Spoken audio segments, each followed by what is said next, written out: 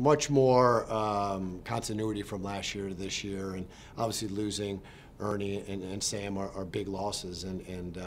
especially with Ernie being the leader of the team and kind of the carryover guy from the previous kind of era of the program. And so losing him initially, I think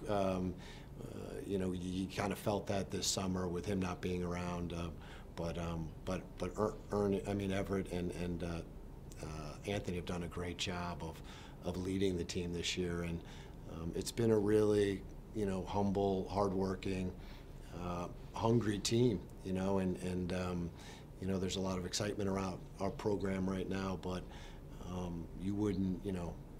it's not affecting anything in our locker room, and our guys have really worked hard this off season, and I'm really excited for this year's team.